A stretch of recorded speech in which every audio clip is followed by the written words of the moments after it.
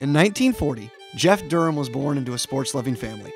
When he was in the 3rd grade, his father Paul received the position of head football coach at Linfield College and brought the family to McMinnville.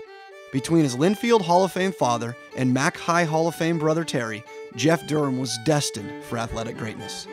After being successful in several youth sports, Jeff entered McMinnville High School in the fall of 1954 as a standout football, basketball, and baseball player. He was the football team's starting tight end from his sophomore to his senior year, as the Bears never lost a league game, winning all 25 games and 3 straight championships. Durham ended his MHS football career with all-league first team and all-state second team selections and 2 straight state playoff appearances. He became a truly outstanding football player. I think his senior year, which is unbelievable, he led the league in scoring as an offensive end, and he also played some defense. I know in one game at West Lynn, I think he scored 4 or 5 touchdowns, and 3 of them were by passes and the other 2 were interceptions. And it was interesting to note that usually a running back is the leading scorer in the league, but I believe that year Jeff led the league in scoring. As a 3-year letterman and 2-year starting guard on the varsity basketball team, Jeff and the Grizzlies captured 1 league championship, 2 second-place finishes, and 3 trips to the state tournament.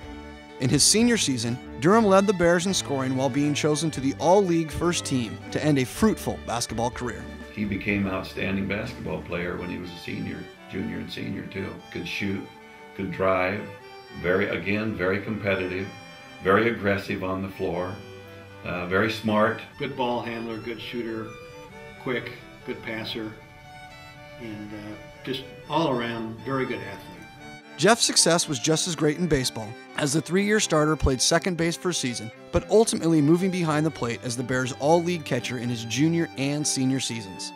In his final season, Durham led the team in hitting and was chosen to participate in the All-State All-Star game, while the Grizzlies won their 3rd straight league championship. He was very steady as a catcher, very good, and he had good hands, good hand-eye coordination, and caught a good game, and he was a very good catcher to pitch to because he's very reliable. But he was a good hitter. He was a good all-around baseball player. After graduating as Mac High's most outstanding male athlete in the summer of 1958, Jeff continued his winning ways on the baseball diamond by attending Linfield College and helping the Wildcats win back-to-back conference championships in his first 2 seasons. At that time, he decided to put an end to his virtually untarnished baseball career to solely focus on the main reason he came to Linfield: play football for his father Paul. He gained valuable experience as a freshman tight end on a team that finished 2nd in the conference and 25th in the nation in the NAIA polls. Moving into the starting lineup as a sophomore, his hard work had paid off, and in his junior season, Jeff had become the Cats' leading receiver in total yards.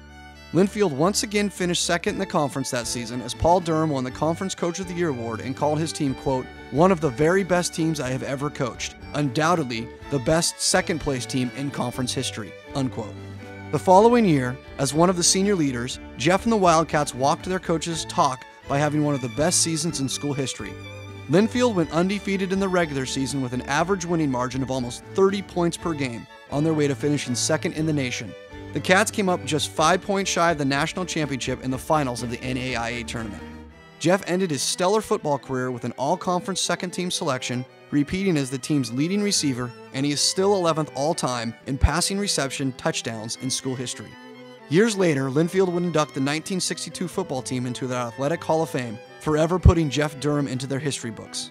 Jeff stayed with Linfield the following year as he finished up his master's in education while serving as an assistant football coach. The team again went undefeated during the regular season, winning 21 consecutive games over a 3-year period, which at the time set a new school and conference record. After graduating from Linfield in 1963, Durham spent the next few years teaching PE and coaching football and baseball at both Wetumpka and Centennial High Schools. He found a permanent home in 1966 at Forest Grove High, where he would teach PE and coach football until his retirement in 1993. His passion for coaching kids put their football program on the map, as Durham's teams racked up winning season after winning season and multiple league championships, including a state record 7 consecutive championships beginning in 1973. Jeff earned 6 League Coach of the Year awards, with the highlight of his career coming in 1976 when his team took 2nd place at the state playoffs while Durham won the State Coach of the Year award. Eventually, Forest Grove High School would dedicate and name their new field after Jeff in honor of his legendary coaching status. Today, he can chalk up one more victory. Between his Linfield and now MHS Hall of Fame inductions, perhaps the best word to describe Jeff Durham's career is simply a winner.